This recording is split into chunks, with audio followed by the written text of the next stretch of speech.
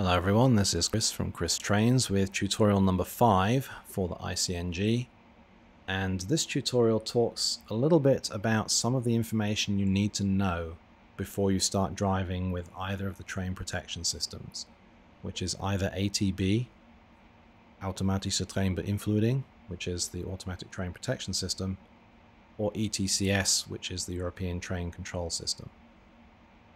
The ICNG supports both of these systems, but they can also be influenced from outside the train.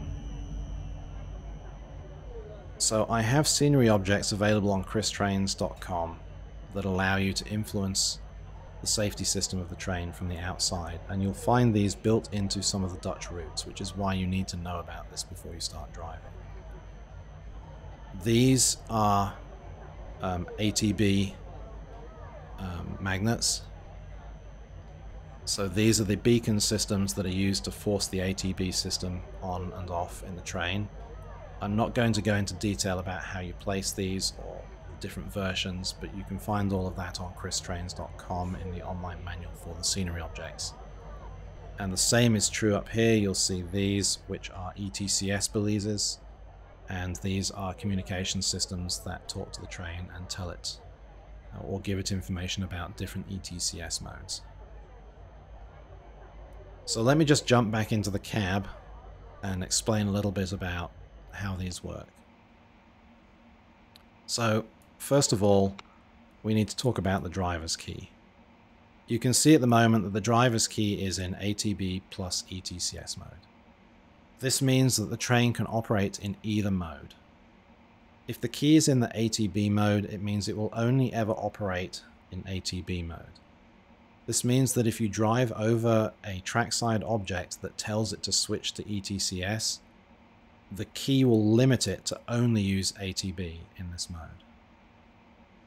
Now the driver's key, when you start the train, will always be in ATB plus ETCS, and the safety system will always be set to IS mode.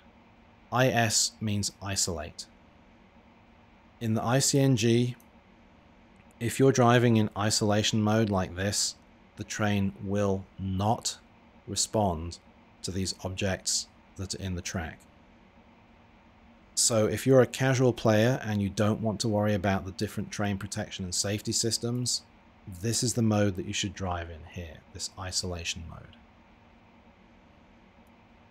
If you want to drive in ATB mode or with ETCS enabled, you can do that by making sure that the reverser is in neutral, that the combination handle is in 0, and then you touch this icon here that says IS, and you pick IS if you want isolated, ATB if you want to drive with ATB, and obviously ETCS if you want to drive with ETCS.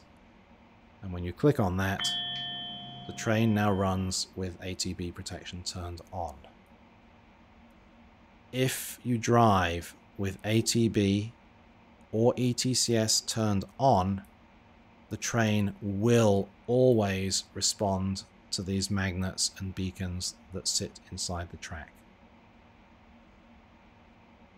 So again, if you want to drive without worrying about protection systems, click on this icon and make sure that you're in isolation mode. If you don't want to drive with a train protection system, you can leave the video now, because the rest of this is just going to talk to the people that do want to drive with one of the two protection systems enabled. Okay, so let's assume that you want to drive with the availability of ETCS and or ATB. Let me start off in ATB mode, and we will start to drive. Turn the cab light off. So we're already in ATB mode, so when we run over this trackside object here, it's not going to change because we're already running in ATB. So you'll see that we ran over that ATB magnet and nothing happened. Just go outside the train and show you. Underneath here, We've already passed that magnet and nothing happened in the train. So the next one we're going to pass is this one here, and this is an ETCS balise, and this is going to force the train into ETCS mode. So you can see it out of the cab window here. That's what we're going to run over. I'll do this slowly because a lot of stuff is going to happen in a very short space of time. The things to watch for when I run over this magnet are this area of the display. You'll get a message that tells you that a system outside the train has tried to change the protection system. And you'll also see an icon that appears here which tells you that you need to accept the new system that's being chosen by this device outside the train. So let's just go ahead and run over that magnet or that balise and watch what happens. You'll get the message down here first, and then you'll get the icon here. So there's the message, and then you must tap this icon within 5 seconds to change the mode. I'll just stop the train there and say that again. Once you get the message that says the safety protection system has been changed by an external device, you have to tap the icon that appears here within 5 seconds. If you don't, the train will apply an emergency brake. So let's just do the same again, but this time we're going to run over this balise here, and this one is set to change us back to ATB mode. But this time I'll run over it and not accept the mode change. So if we just start moving, here's the balise that we're going to run over. We'll get the message here that says trackside object, and I will not, in this case, if I don't click this, we get an emergency brake.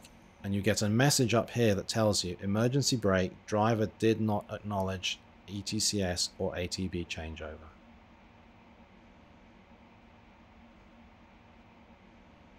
Obviously now we're in an emergency brake situation. Before we can drive any further, we need to reset it. I'll just do it quickly here, but this was also covered in tutorial number 1. So make sure we're in neutral, pull that all the way back. Reset the brake, reconnect the high voltage system, and now we can drive it.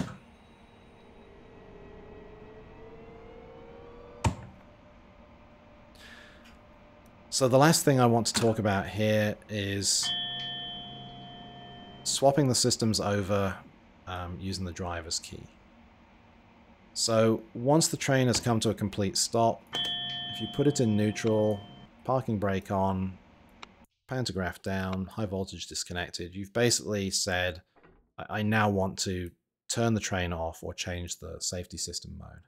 Let me just turn the cab light on so you can see this a bit better. If I move that into the 0 position, everything's turned off, and I can now swap it to ATB or ATB plus ETCS. Again, this is what chooses which safety systems are available to you. If the key has ever been in this 0 position, you now need to do a start of mission before you use the safety system again. So let me just put that in one of these modes. And if we look over here, you'll now see that this screen looks a little bit different. There's a symbol here that says the safety systems are off. And here you have the option to click start. So this is a really simplified version of the start of mission in the real trains. So click start, you get this little icon that flashes here. When you click on that, it initializes the system into ATB mode, and you're now ready to go. This light here shows you that ETCS is turned off. If I go back into isolate mode, you now also get a light here that shows that ATB is turned off. I hope this makes sense. I would recommend looking at this video a couple of times before you start driving, just to make sure you understand how the safety systems can be influenced by trackside objects. And again, if you want to know more about the trackside objects, you can go to ChrisTrains.com and just show you how to get there. Go down here to the free scenery objects, ChrisTrains. And then here you can see all of my station objects, and the online manual here has all the information, including ETCS balises and how they work, and the ATB beacons and how they work. Okay, so that concludes tutorial number 5 for the ICNG. Sorry.